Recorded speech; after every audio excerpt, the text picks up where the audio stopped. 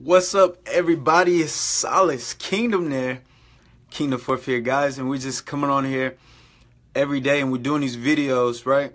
We're doing these videos for the Lord. We're doing these videos to encourage people to follow Jesus Christ. We're doing these videos to encourage people to stay strong in their faith. Okay, no matter what's coming your way, you are going to make you're going to succeed. You're going to make it, whatever it is you're going through. What's up, Luke? I pray your business is going well, bro, and everything is going good, brother. That's good. What's up? But guys, I wanted to come on here and talk about in their presence. In their presence. And I want to talk about Psalms 23, and I'm going to read a little bit of Psalms 25 as well. But I want to read Psalms 23 right now. It says, "The Lord, the shepherd of his people. The Lord is my shepherd. I shall not want." And here's what I want you to know. Guys, when you get the Lord, you get everything else. Everything else is going to be added unto you that the Lord has for you. He's going to add it unto you. And another thing the Lord's been showing me is that, guys, you don't have to make this happen. When you let him flow in your life, it's more peaceful than you trying to force things to happen. It's more relaxing. It's more enjoyable. All right. You don't have to force your business to grow. Yeah, his grace going great, all by the grace of God, working on increasing production for the one. Brother, God bless you. My niece is on here. How you doing, Kamira? My niece in the other room. My nieces and nephews over.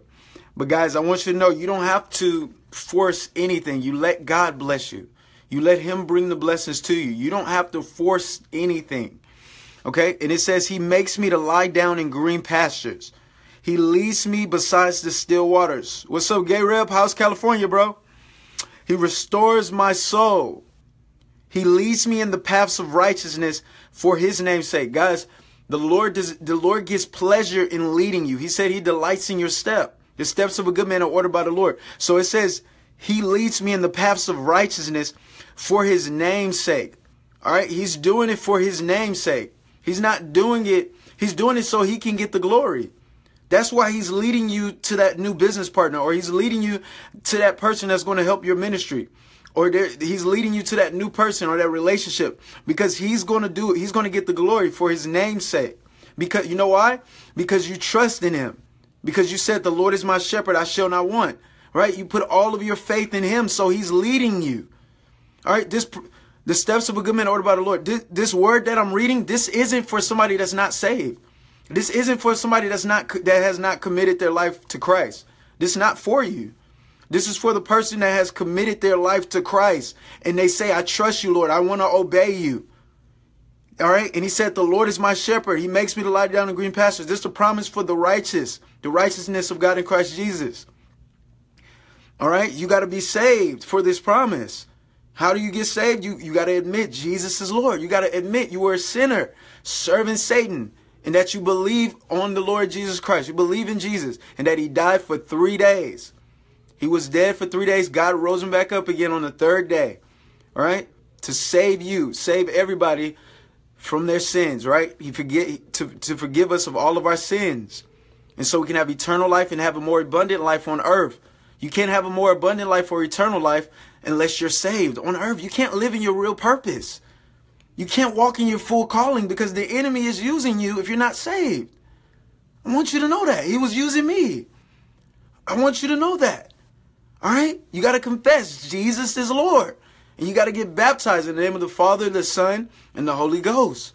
And then you got to ask the Lord to baptize you with the Spirit baptism so you can speak in tongues. All right. When you ask, the Lord will give it to you. I'm telling you. Ask and you should receive. All right. This promise in Psalms 23. What's up, Jeremiah, Natasha, Ariane? This promise is for the righteous. How do you become righteous? It's not by your own actions. I'm not right because of what I did. I'm right because of what Jesus did. Jesus made me right. He cleansed me. He made me beautiful. Right? He made you beautiful. So it says, he restores my soul. He leads me in the paths of righteousness for his name's sake. Right? I am a mighty anointed nation. Yeah, I got this shirt on. Yeah, though I walk through the valley of the shadow of death, I will fear no evil. Guys, you know why he's saying I will fear no evil? Because he knows who his source is. The Lord is my shepherd. Right? I want you to understand you don't have to fear anything. No weapon formed against you shall prosper. Guys, you don't have to yell and shout the word. The Lord is showing me. You don't have to scream. You don't have to beg to get the blessing. You don't have to beg people to bless you. You don't have to scream. You don't have to shout. You don't have to force anything. That's not the way you get it. That's not the way you take it by force. That's not the way. It's gentle. The Holy Spirit is gentle. Remember, I told you he's gently aggressive. He gets things done. He's going to make sure. Look, when you walk in love and you're gentle and you're doing his will and you're being obedient, he's going to make sure he grab that. He's going to command the blessing. He's going to make sure. He's the one that's going to do the force, not you. He's going to force that blessing upon you for being obedient. He's going to make sure the people bless you that need to bless you. And if somebody's holding back a blessing for you and they're not obedient, he's going to make sure he gets it to you from some other way, from another person that wants to obey you, to obey him. I'm telling you guys, you don't have to force it. You stay obedient. And it says, you prepare a table. Oh, no, I apologize. It says, yeah, though I walk through the valley of the shadow of death, I will fear no evil. For you are with me. Your rod and your staff, they comfort me. God does not want you to be uncomfortable. He wants you to be comfortable. He wants you to be relaxed. He wants you to be at peace, doing whatever it is he called you to do. He does not want you to be upset and frustrated. That's not him. All right. In your business, in your relationship, he wants you to have so much peace. That's all he talks about. He said the peace of God that surpasses all understanding will guard your hearts and mind, guys, when you pray. All right. You pray to him and you thank him in advance. And so, guys, it says you prepare a table before me in the presence of my enemies. So I want you to know the Lord is doing this in their presence. All right. That's what I titled it. In their presence. And the reason the Lord is going to bless you in their presence is so they can turn from their sins. That's the reason that they're there. So they can turn from their sins and see. So they can see that when you follow the Lord, it's rewards for this. It's benefits for this. All right. It's joy for this. See, sinners, people that are not following Christ, there's no way that they can be happy. There's no way they can be joyful. I don't care if it looks like they having the most fun life of their time. I promise you, deep inside, they're not happy. You cannot truly be joyful without the Lord. Joy comes from the Lord. It's eternal. Nobody, I promise you, nobody. I want you to find one person that feels complete without Jesus. You even see people that are movie stars. They even start talking about Jesus because they know without him, they would not be where they are. They know that. Guys, you cannot be complete without Jesus. And it says, you prepare a table before me in the presence of my enemies. You anoint my head with oil. Guys, he wants your enemies in the presence of this blessing that is prepared for you so they can see your head anointed with oil. So they can know that you're called by the name of the Lord. All right. You anoint my head with oil. My cup runs over. This is why he wants your enemies there. To see that their God can't do this. Their God can't make the cup overflow. He can't do this. All right. He says, my cup runs over. Surely goodness and mercy shall follow me all the days of my life, and I will dwell in the house of the Lord forever. Guys, that is what the Lord wants to show to your enemies. He wants to show that when you follow Christ, this is why this is why you need your enemies present. They need to see God. They need to see that he's real. And God is going to use you to show them so they can turn from their sins. Look, that's what God did for me. He used my sister and I turned from my sins. He showed me her blessed, preparing tables for her, and I was going the wrong way. And that's the same thing he's going to do for the sinners, because everything is about saving souls. It's never about hurting anybody. It's never. That's why I tell my enemies, I say this. I said, if you want to be my enemy, I want you to know, if you're going to stay my enemy, it's not going to be good for you, because I'm on the Lord's side. So I pray for my enemies that they turn from their wicked ways. I pray that they follow Christ and realize that I'm not your enemy. I'm your friend.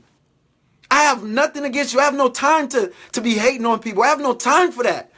Got too much purpose in my life. You got too much purpose in your life to be thinking about how you're going to hurt somebody or how you're going to treat somebody wrong. But you got to mature. You got to get mature. But I want you to know, when you're following Christ, the reason your enemies have to be present is so they can see that this is the way to go. This is the right way. This is what I should be doing. I should be following Christ too. That's why he's doing it. Okay, guys, now I want to read Psalms 25, verse 8 through 14. It says, this is what the Lord is. This is what the Lord is. It says, good and upright is the Lord. Therefore, he teaches sinners in the way. Guys, while the Lord is preparing a table for you, he's teaching sinners in the way. He's showing them this is the way to go. That's what he did for me and you. He showed us this is the way to go. It says, the humble he guides in justice, and the humble he teaches his way. All the paths of the Lord are mercy and truth to such as keep his covenant and his testimonies. For your name's sake, O Lord, pardon my iniquity, for it is great. Thank you, Lord. Ask him that. Pardon my iniquity, for it is great. Who is the man that fears the Lord? Thank you, Lord. Who is the man that fears the Lord? Hallelujah. Guys, you got to get excited about this stuff. Who is the man that fears the Lord? Him himself shall he teach in the way he chooses. He himself shall dwell in prosperity, and his descendants shall inherit the earth. Are you okay? It's about to get great for us. We ain't sinners. We ain't doing what's wrong. We following Christ. We obedient. The Lord know what we do in private, and he gonna reward us openly. He know our hearts. Let's go. I want you to get excited about this word. This is more exciting than cookies. This is more exciting than going to your theme park or buying a new car or getting a new house. You got to be happy about this word. You got to be excited about this thing. And you can't be evil. You can't have evil thoughts towards people. You got to love people on purpose. You got to get this in your mind. The Lord can't bless you if you're being mean, if you're being evil to people. You got to love on purpose. That's where the blessing comes. I'm telling you. I want this to get in your mind. It says, who is the man that fears the Lord? Do you see what the Lord is trying to show us? We must fear him. And guys, I'm not getting mad at you at all. I'm just passionate. I'm just excited about this word, and I don't want you to miss this. Start now. It says, who is the man that fears the Lord? Start fearing the Lord. What is the word fear? In the word fear is the word ear or ears. You got to start hearkening diligently unto the voice of the Lord, your God. And you got to start obeying him. And you got to start listening to him and taking heed to him. And he will show you which way to go. It says, him shall he teach in the way he chooses. He himself shall dwell in prosperity. When you fear the Lord, you will dwell in prosperity. Say, I am dwelling in prosperity because I fear the Lord. And his descendants shall inherit the earth. The secret of the Lord is with those who fear him. Guys, if you're fearing the Lord, this is why he's showing you secrets. This is why he's showing you dreams and telling you these people aren't for you. These people are for you. This is the way to go. All right, he's telling you secrets. And he will show them his covenant. So guys, I want you to meditate on Psalms 23 and Psalms 25, verse 8 through 14. And I just want you to know, I want you to know this, guys. I'm doing these videos every day, and nobody can stop me. You know why? Nobody can stop me. Because it's not me. It's God. Because I don't have this much strength. I don't have this much strength to come on here and encourage people every day. It's not my strength. God said, in your weakness, my strength is made perfect. It's his strength. And I want you to know that. Don't give up at your job, at your workplace, or whatever God's called you to do. Don't give up. Don't grow weary. See, a lot of times people get tired.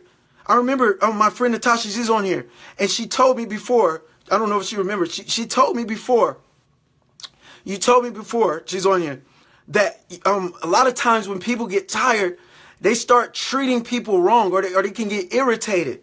So rest, get your rest. When I was doing these videos, she's always encouraging me, all right? Great friend. But I want you to know the same. You got to get your rest. And it's not just sleeping at night. That's taking care of your health. All right, go to bed early. You don't have to. Why do you stay up so late? Get some rest. All right, the Lord said he provides for those he loves while they are asleep. All right, and he's not talking about just sleep at night, but also sleep while you're up. And we were talking about this yesterday, right? About sleep, like your sleep while you're up. Resting in Christ while you're up. Receiving everything, All right, Satan took, right? You're going to start receiving everything that was took from you when you start resting in him. Even while you're up, rest in him. Let him move you. Don't move until he tells you to go. Let him lead you. Let him direct your path. All right. So guys, I wanted to come on here and encourage you and strengthen you guys. I'm doing this every day. And all I want you to do is this.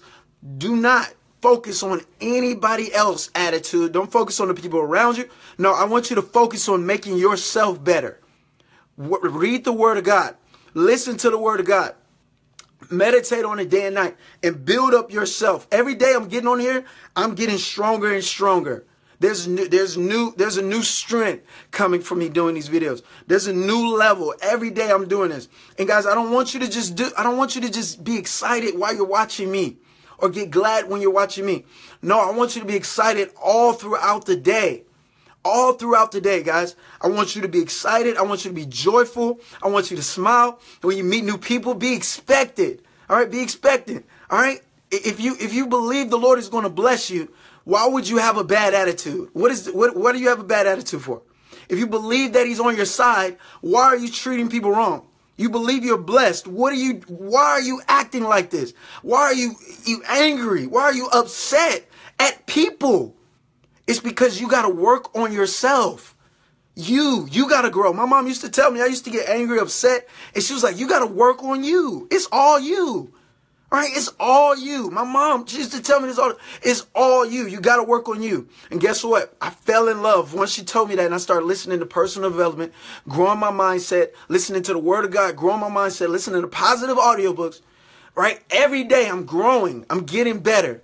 And that's what the Lord wants. He wants you to grow. He wants you to develop yourself and get better. All right, guys, you get better. Okay, you are in control of the way you feel. You are in control of everything around you. Nobody can control your attitude but you. Nobody can control the way you feel but you. Nobody can control your belief but you. The Lord said, if you can believe, all things are possible. Not if Natasha believes for you or Luke believes for you or one of my friends believe for me. No, if I can believe, if I have faith, not if you have faith for me. You can't have faith for me. I got to have the faith for myself. But guess what? I got to grow myself to have the faith. Guys, if I don't become all God called me to become, it's not nobody else's fault. It's my fault for not developing the gift, for not becoming what he called me to be, for not developing myself, because I'm already that, but I got to allow it. So guys, I love you. And y'all have a blessed day, but meditate on this. And guys, I love you. I'm doing on purpose. The Lord already taught me this. It's wisdom. Never hate anybody. Hatred slows down all your blessings. All of them. You know why? Do you know what it says in the word? This is why. You ain't got time to not ask people for forgiveness if you did them wrong. I'm quick to forgive. I love to forgive. You got to forgive. It happens throughout the day. Everybody make mistakes. But this is what I love. The Lord said this. He said, if you don't forgive other people, I ain't going to forgive you. What? What? So if I love God, I got to forgive people because he won't forgive me. And when you think about it, why can't I forgive you for that little thing you just did? Why? Compared to all the stuff I've done that the Lord forgiven me for. Why? But you got to get your mind renewed. You got to think that way. See, people don't think like that. They don't think unselfish. They think selfishly. I ain't forgiving them. They ain't forgiving me. I used to think like that. But your mind, when you get in this word, your whole mindset, it's going to be shifted. I promise you're going to start seeing favor like you never seen before. You're going to start seeing blessings like you never seen before. You're going to start seeing the Lord use you. You're going to start feeling more peaceful, more love, more joy. You're going to feel enthusiastic. You're going to feel great. I'm telling you, you can't fake joy. You cannot fake joy. You can't fake it. It's from the Lord. The joy of the Lord is our strength. Do you get this? You don't get this. If you don't have joy, you don't have strength. This is why I'm so happy. This is why we're working on being joyful. Joy helps you to receive the promises. Thankfulness. Jesus always said, thank you, Father. I thank thee, Father, that thou hearest me. All right, before he rose up Lazarus, he said, thank you, Father. He said, for I do this because to show them, all right? I'm only saying this to show them, Lord, all right? That's why he did it. He said, I thank thee, Father, that thou hearest me. I know you always hear me, but I thank you, Father. And then he said, Lazarus, come forth. But he was thankful. He was joyful.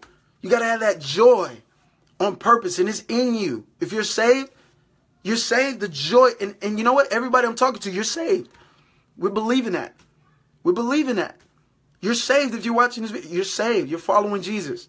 You're walking in your God-given purpose. You're overcoming all your fears. You're becoming all God has created you to be. You're saved. You're healed. You're prosperous. You're walking in your God-given purpose in life, overcoming all your fears by following Jesus. Hallelujah. We believe in that. So guys, I love you.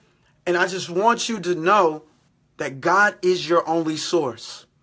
All right. He's going to prepare the table. Let him prepare it. Let the enemy see it. All right. Let them see it. They got to see it. Let them show the blessing off. Show what he does for you off, because that's going to help them recognize who God is. That's what it's for. It's not for you to become famous. It's not for you to get recognition. It's not even about you. This table, it's not about you. It's for you, but it's not about you. It's about Jesus. It's a testimony. It's to show them that the people that were rising up against you for following Christ, that this is the way. This is a real blessing. That's what it's for. So let them bless you. Let your light so shine for everybody, in front of everybody, so they can glorify our Father in heaven. Show the world the blessing. Don't hide it. Don't hide this thing, because it's souls attached to your blessings. They need to see it. All right? So they can come to Jesus. That's what it's for. You're a fisher of men. You're a fisher. When the Lord blesses you, he uses those blessings to fish, to reel people into the kingdom. That's what it's for. It's always about repenting. It's always about salvation. Everything is always about salvation. It's always about repenting. It's always about that. It's nothing else. Why else would we be talking about Jesus? What is it for? What are we talking about him for if we're not talking about repenting?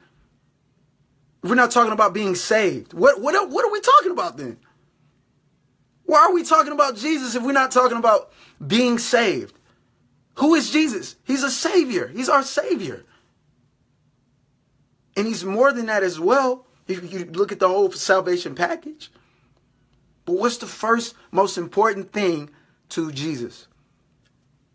Getting to the Father. No man can get to the Father except through who? Through Jesus.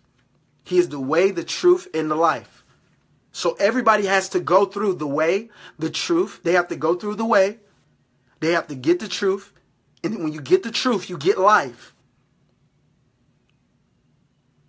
When you get the truth, you get life. The truth will set you free from death. It will set you free from bondage.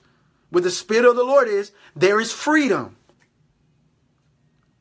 There is freedom. So guys, I love you. Be blessed. Guys, I'm trying to show you what the Lord showed me. This is a secret. Remember, the secret of the Lord is with those who fear him. The secret is to never let hatred and bitterness, never let that stay in you. Release it. And let the Lord lead you, guys. Read Psalms 23 and Psalms 25, 8 through 14. All right? The Lord is going to teach you in the way you should go. He's going to direct your path. Please do this for me. All right? Do this. Don't hate on anybody. That slows down all your blessings. I'm telling you. I'm telling you. I'm telling you. Walk in love. Walk in Christ. Jesus didn't care. He didn't care about his enemies. He knew where they was. He knew they were near him. You know they're near you. But he kept shining his light. Because he knew at the end of the day, all y'all that's hating on me, this is what Jesus knew. All y'all that's rejecting me, you're about to see who I really am. Once the promise is finished, you're going to see that I'm the Savior. So that's why he had so much peace. It didn't bother him. And I want you to do the same. Don't let anything bother you. Don't let anything shake you. Keep working on your faith. Keep working on your belief. And remember, the people that you look up to, I'm about to get off here, but the people that you look up to, they were not always in that position. They went through steps of having faith to where nothing was working for them. They went through steps of believing. And then they received the promise because they believed before they received it. And if you believe that you received it, it will be yours. So guys, I love you. Be blessed. Take care, guys. This is the Receiving the Promise of God series, right? Receiving the Promise series. My name is Silas Kingdomnaire, Kingdom Forfeit, guys. And I want you to share this video. Somebody needs to see it. Somebody needs to hear it. And somebody needs to be saved through this video. And also check out my website, silaskingdomforth.com. Everything is on there. I made it real simple. You can check out everything I'm doing. You can even bless me if the Lord leads you to. And just support what it is that I'm doing. My book, The Light, is on there that the Lord let me create. And you can just check it out, man. You can just share it. Guys, I love you. Be blessed. Take care. Later.